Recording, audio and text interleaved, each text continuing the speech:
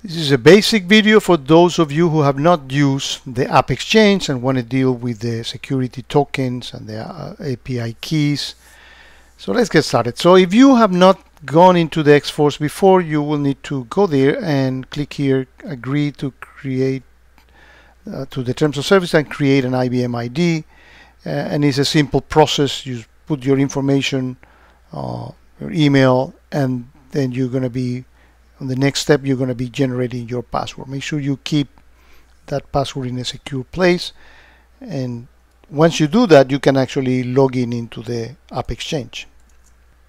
Once you've done that, you can actually go onto this hamburger and go into the App Exchange and download the app of your choice. It's good to know that the UBA guys they put a new version. They're very busy. I'll need to see that later. But another thing that you should do while you are here, you can do it right now or keep this in mind for future times, is click here on this person icon and go into settings, and this is the information that you want from the App Exchange, what you want to subscribe. There's a lot of goodies in here if you keep that, but that's not the themes of this video.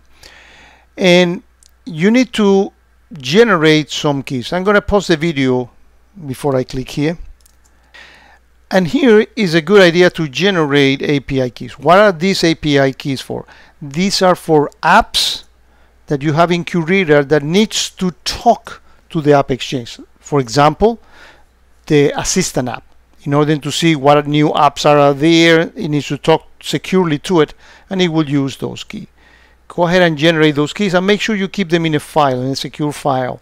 If you lose them, you will have to regenerate them again and put them into those apps, because those apps will stop working. You can only have one key that is valid at the time. So keep that in mind.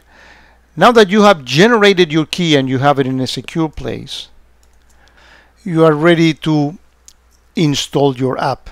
And if you've never done it before, what you do is you click here on Extension Management, you click here on Add, point to wherever you put that zip file that you downloaded from the app of your choice, click Add, click Install, and you're done. Now, most of the apps, the first time that you log in, it says, hey, give me your security token. What is that token? That token is the mechanism for that app to securely talk to QRadar itself. So it needs to have a security token. It doesn't use user IDs and password.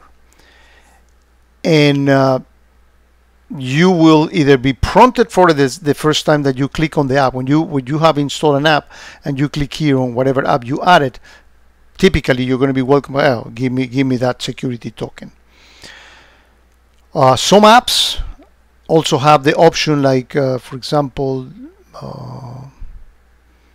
this one, the Use Case Manager.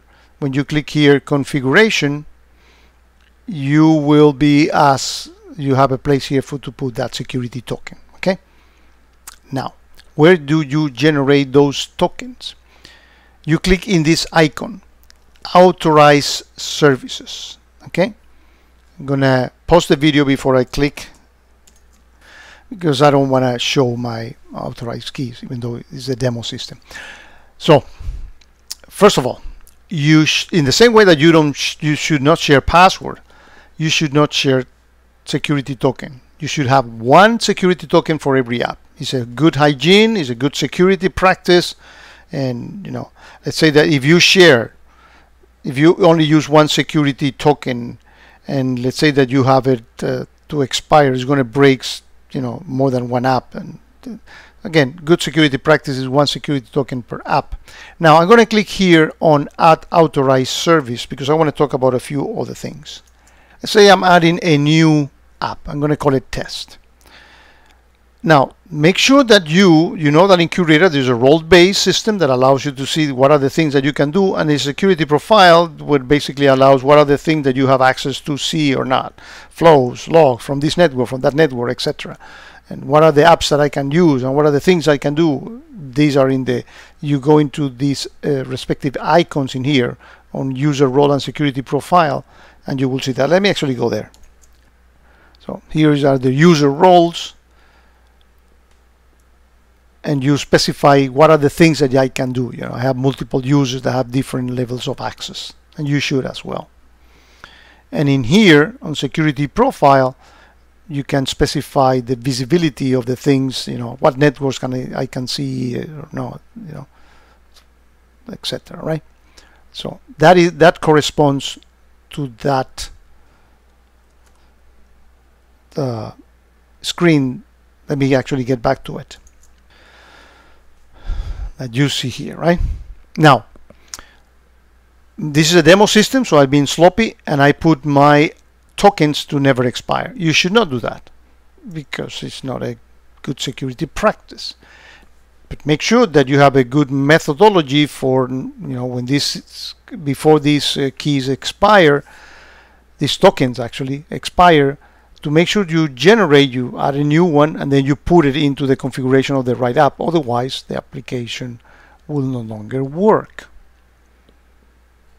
Now, once you do here create service, you will need to deploy changes. You will get this yellow banner in there that says you need, for that token to be valid, you need to deploy the changes.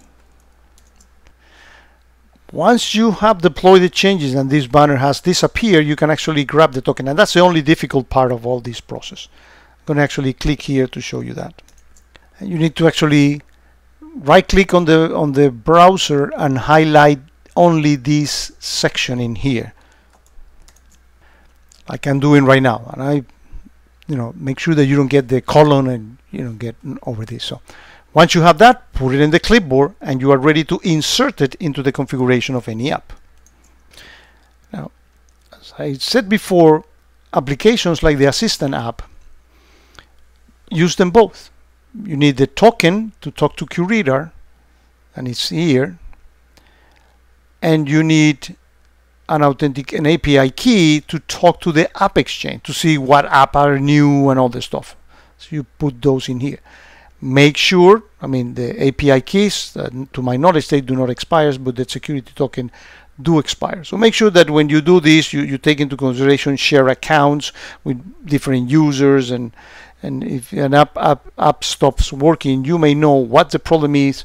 You may need to generate a new token if the previous token expires. Do it before the token expires to avoid any disruption on the app usage, and you can put it back into the actual